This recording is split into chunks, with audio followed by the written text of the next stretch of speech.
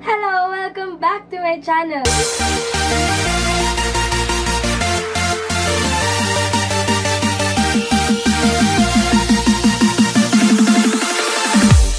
For today, I'll be doing TAYTAY Changi haul.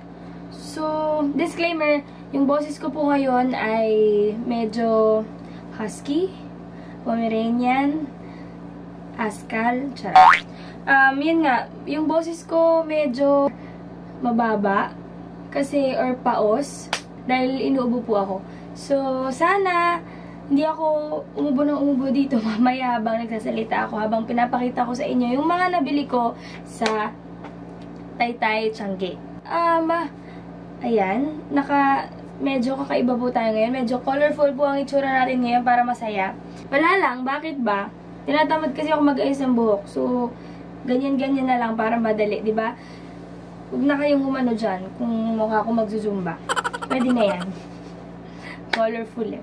Okay, so without further ado, let's get started! First item. Okay, first item. Medyo magulo tayo ngayon dito kasi nandun yung mga items. So, lang ko lagayan dito. So, hindi ko sila mapapakita ng ganun. So, kailangan ko pang umeffort dito sa tabi. Bakit ako doon natin? Kailangan ko pang umeffort dito sa tabi, sa side na to, para kunin yung mga damit na nabili ko. Lahat naman to damit.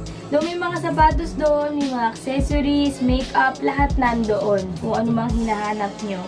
Pero, damit lang yung mga binili ko doon. Kasi, nakakatakot mong bumili ng makeup doon. Hindi naman natin sure kung totoo or hindi. And, sapatos. Maraming mura talaga doon na sapatos, sandals, ganyan na matibay sila. Kasi, I think mga made in Marikina, made in Liliu, Laguna, something like that, yung mga nakita ko. So, matibay sila. Pero, yun, hindi ko naman masyadong kailangan ng mga sapatos, kaya damit lang talaga yung pinag-focusan ko. Anyway, mag-start tayo sa first item. So, ito, suot ko na yung first item. Shirt lang siya. Plain shirt. Plain, pero may nakasulat. Dito to, I think ang color nito ay teal. Tama ba? Hindi ko sure. Pero, kita nyo naman, kayo na. Kung colorblind kayo, kahit sabihin kong teal, baka hindi nyo naman i-accept, diba? Anyway, eto, may nakalagay na chubs. Kami ng sister ko, dalawa kami actually, sa kanya color pink, tas chubs din yung nakalagay. Dahil nanood kami ng weightlifting fairy, si Kim Bokju, Team Kim Bokju. And sobrang kaming naaliw doon. Sobrang talaga ako natuwa doon. Very light lang yung story, sabi nila. Pero, ewan ko, naiyak ako. May mga parts doon, or may mga episodes na sa mga dulo, medyo naiyak ako. Kasi, ganun talaga, emotional ako. Huwag kayo mag-group. This one, top shirt is only 130 pesos. Actually, I think binibenta to niya ng 140 or 150. Pero sabi ko, dahil ate dalawa naman po yung bibilin ko, sabi niya, okay, 130. So, I think mas mura talaga pag wholesale. Mas kaya nyo pa siyang baratin, ganun. Pero, kung mga dalawa, isa, ganyan, medyo pwede, mga less 10 pesos, mga ganyan, pwede pa. Ito, bumili kami ng mga bando. Kasi, kunyari, pag mga may mga ganyan, syempre, conservative ang family natin, at ang boyfriends natin. So, kailangan natin mag-bando. Bumili kami ng tatlo kasi 3 for 100. Isang color na old rose, black, of course, and gray. So, medyo basa pa sila kasi kinuha ko lang sila sa sampayan. Tada! Ito, I think, yung mga una ko talaga nabiling items. So, first punta namin sa TAYTAY Hall. Sa TAYTAY. Pero, ngayon ko parang sila mapapakita. Kung napanood niyo yung vlog number 16, na nagpunta kami sa TAYTAY, may kita nyo to doon, na nabili ko to nung last time pa. Hindi flattering yung boses ko. Excuse me. Okay, game. So, this one, they call it square pants or culottes. Ayan. Sakto lang siya. Mukha lang siya mahaba, pero sakto lang siya sa akin. Para sa maliit. And, this one is, magkano nga ba to? Actually, kasi last week ko pa ito nabili. So, medyo hindi ko matandaan kung magkano. Pero para hindi ako magkamali, tatanungin ko na lang muna kay tita kasi hindi ko ito nalista. Ilalagay ko na lang dyan sa screen kung magkano. Yan.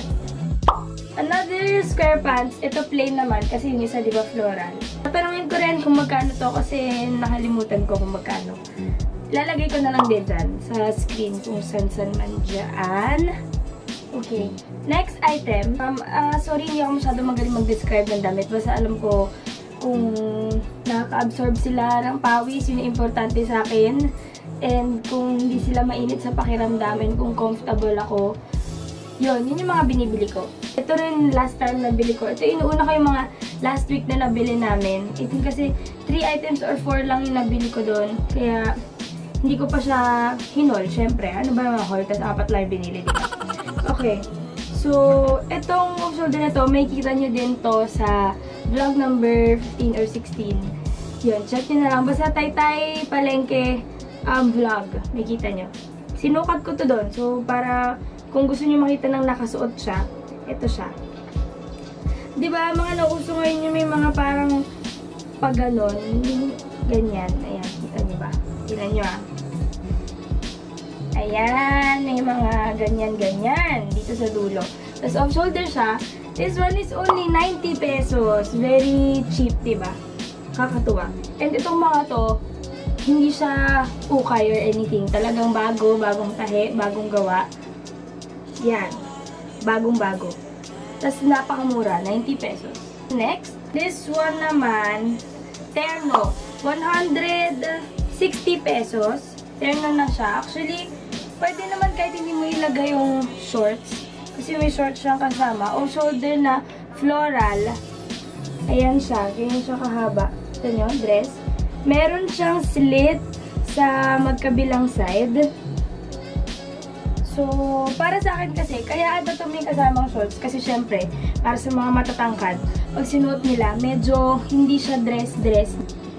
May kita kahit paano yung yung nasa loob nila kasi nga may slit yung magkabilang side. Kaya may kasamang shorts. Pero kung gusto nyo, pwede nyo rin siyang suotin na iba. Tapos terno na lang ng mga plain, something. Pero gusto nyo terno lang din ng floral o na stripes. Kung gusto nyo, compact, o di go. Pero yun, sa akin ba, ternohan ko siya ng mga pa ano-ano lang. Plain top, ganyan. Kung separate susuotin. Pero pwede rin yan, magkasama sila.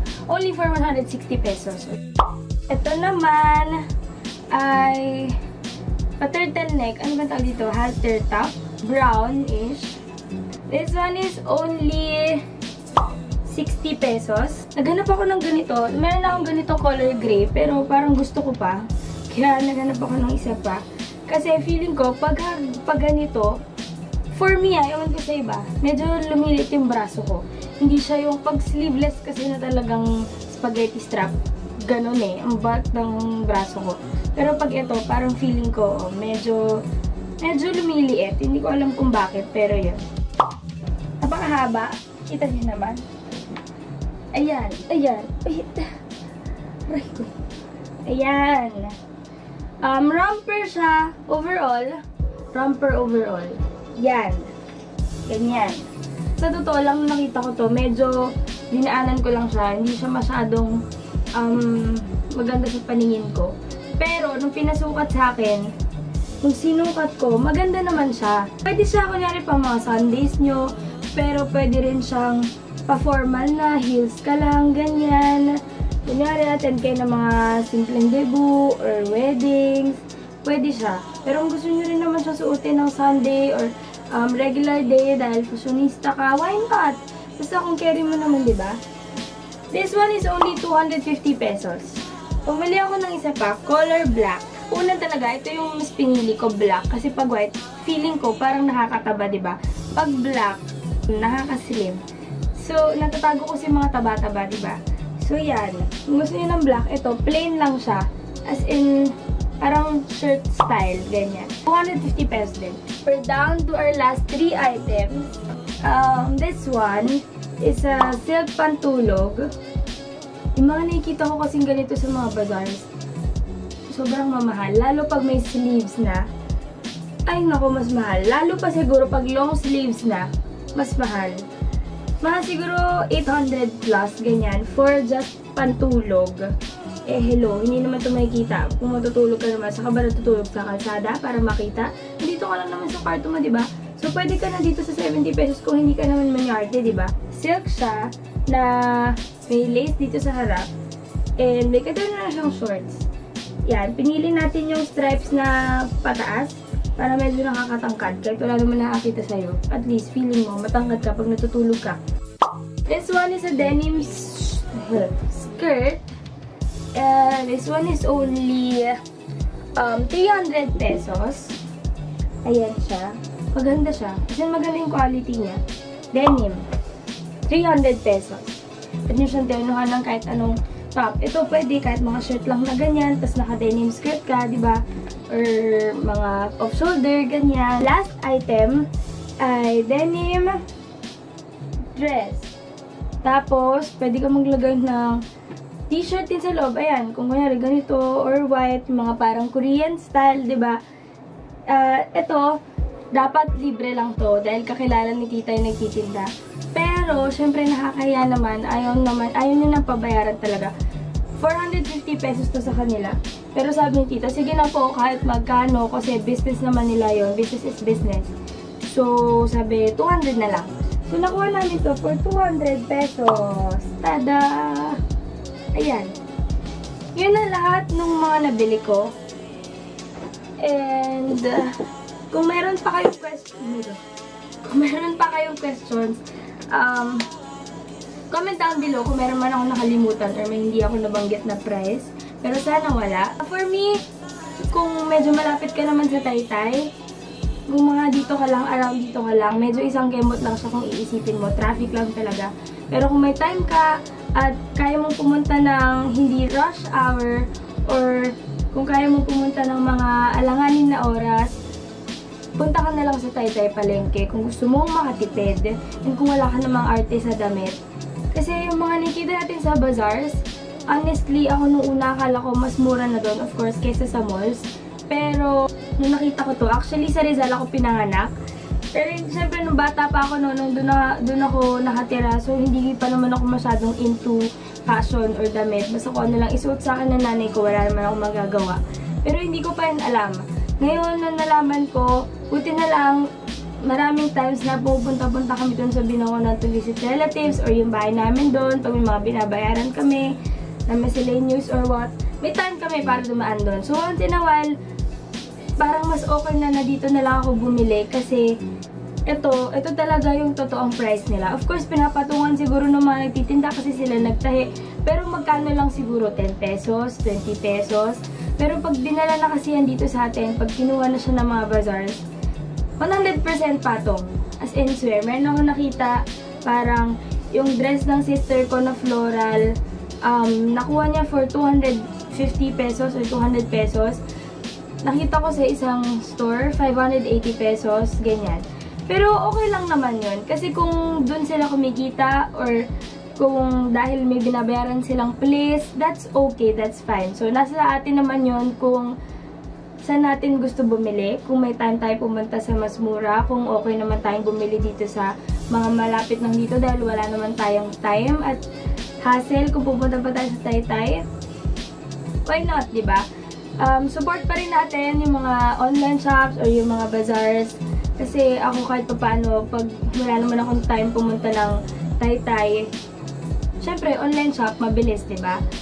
And less hassle, kasi hindi mo na kailangan lumabas ng bahay. Pero yun nga, if you have time, and kung gusto mo ng mas cheaper clothes, why not? Pwede naman nating sadyain minsan, once in a while, punta tayo ng Taytay. Pwede nyo na siyang i-Waze, dahil hindi naman ako magaling sa lugar, pasikot-sikot. Si Waze na lang ang bahala sa atin at makakarating din tayo sa Taytay Palengke. So yun, if you have more questions, please do comment down below and I'm super willing to answer them all. And or kung gusto nyo, i-PM nyo ako or whatever if may questions kayo. And don't forget to subscribe, please lang. Sa mga friends ko, alam ko yung iba nanonood. Kahit yung sister ko, meron ako isang friend one time na alam ko na lagi siya nanonood ng videos ko kasi sinasabi niya, pero hindi siya nakasubscribe. Ano na? So yun, please subscribe and don't forget to like this video if kung natuwa ka man sa video na to or kung meron kang something na interesting na nakuha. Please like and comment down below please para alam ko kung na-appreciate nyo or nanonood kayo. So yun, thank you guys for watching this video. Bye!